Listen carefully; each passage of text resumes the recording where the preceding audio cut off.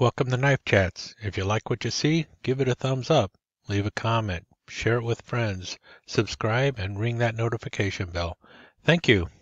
Okay, to be fair, at the beginning of 2020, I said I would be buying knives with olive wood handles. You see 5 here. Well, I've just picked up a 6th one.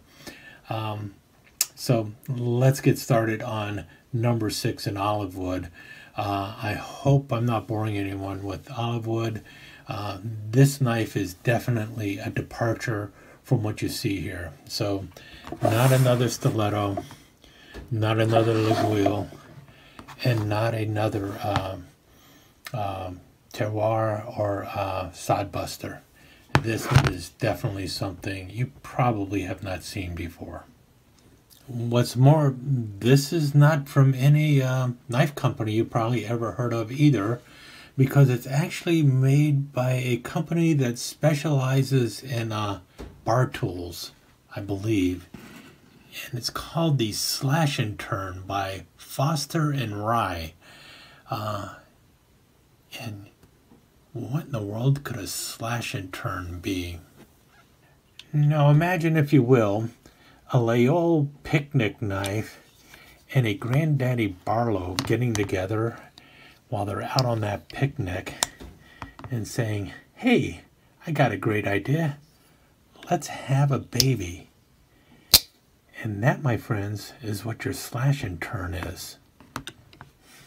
And so here's the bastard son of the Loyal picnic knife and a large Barlow, the slash and turn. As you can see, it's got all the features of your typical Liguille. It's got your corkscrew in the back here. You have the le mouche here. Instead of a fly, it's got a little symbol of looks like wheat or rye on the le mouche or fly or button, whatever you want to call it. You've got these wonderful bolsters that take up about 1/3 of the knife, typical of what you see on a Barlow. Big bolster at the top. It's slanted, which is pretty cool. Double ringed, which is also pretty cool. The corkscrew works really well. A little stiff, but not too bad. It does overrock, which you kind of need for pulling those corks and everything. Nice olive wood handles. It's nicely fitted too. I mean, it's right up there against it. You can see the wood is really in there nicely. Brass pins, smooth as a baby's bottom there too. You can barely feel them, if you can feel them at all. Stainless steel otherwise throughout. I do not know the quality of the stainless steel on the blade. I'm assuming it's like a 420. I really do not know.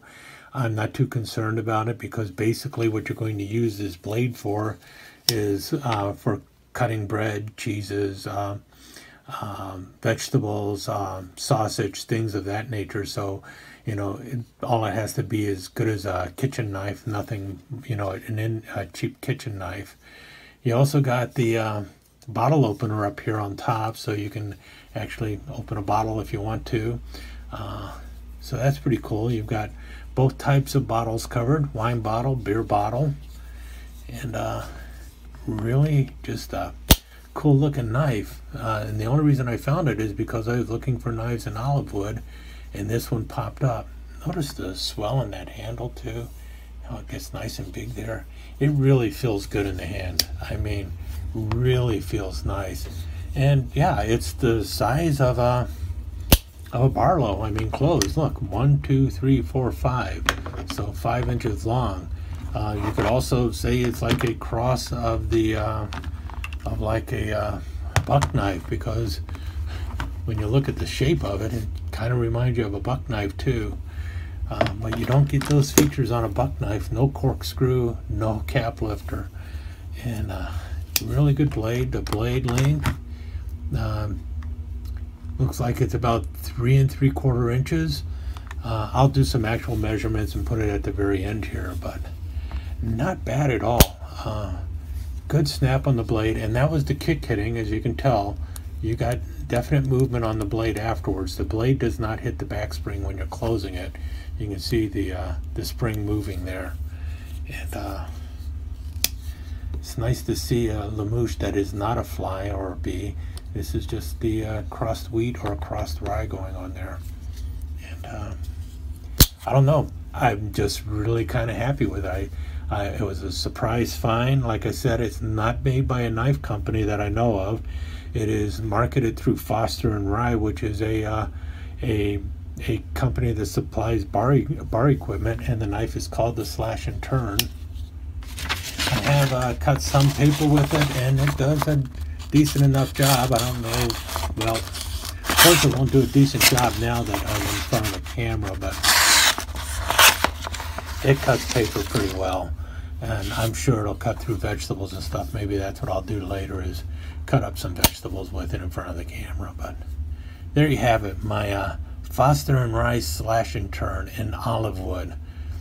Something you're just not going to see anywhere, but definitely still a traditional knife, or at least a modern take on traditional knives. In this case, a cross between a Loyola style picnic knife and a Granddaddy Barlow, or even a 5-inch lockback, except it's not a lockback. The Slash and Turn through Foster and Rye. How cool is that?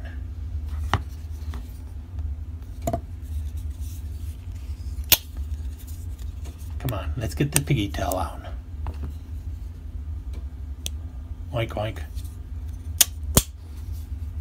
I mentioned in the notes in the video that I would come back to the bottle opener, and that's what I'm doing now. And the reason being is the way the bottle opener is cut into the spine of the blade, it looks like you actually need to open the blade in order to open a bottle, and that's not at all the case. And actually, if you're doing that, it could be a safety issue, because you're actually putting pressure on the spine of the knife, which in theory could make the knife close on you, especially if alcohol is involved, and chances are you're using this bottle opener to open a beer bottle. So following this is a short video on how to open a bottle using this bottle opener, and that is followed by a slideshow of the knife and some other details about the knife. So the cap lifter was kind of confusing me because of the direction it's in. It looks like you would need to open up the knife in order to open the cap, and it was kind of goofy. I was thinking you should be able to open the cap with the knife closed, which would mean it would cut the other way, but it isn't set that way, and it's kind of goofy if they're expecting you to reach across or something. But then I realized what you do is you just turn the knife, hold the knife upside down in your hand, and it opens fine. So that's the way you use the cap lifter on this knife.